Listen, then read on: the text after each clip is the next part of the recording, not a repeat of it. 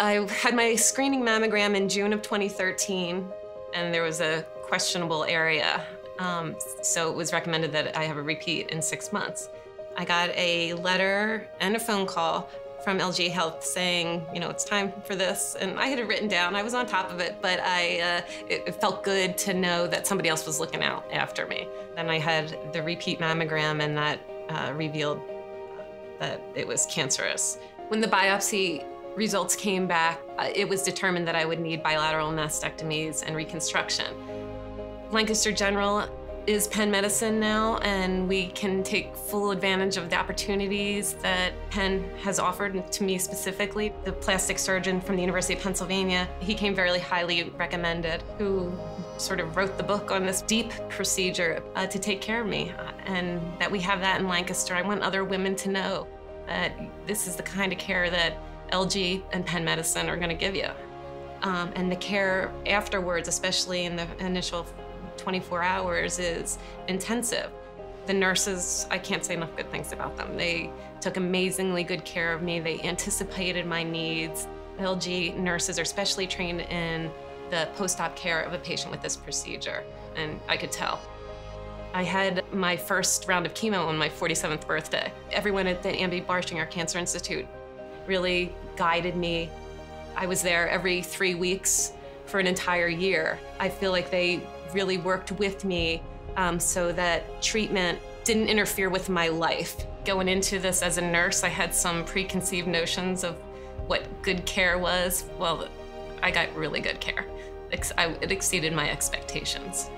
I take care of children and babies and families, and to be able to still do that and be treated at the same time was huge. I got tremendous support from my coworkers. I remember the day before I had my first chemo, I walk into the office and the girl at the front desk is in pink. I walk down the hall and I see one of the pediatricians I work with in pink. Everyone in the office had dressed in pink to show their support. I'm so grateful to everyone at the Barshinger Cancer Institute, from the guy who drove the golf cart to the girls at the front desk to the 2 amazing patient care assistants who were always doing something goofy just to make you smile and make everybody who was there smile. On the last day of chemo, they had a banner and a sign saying, "No more chemo."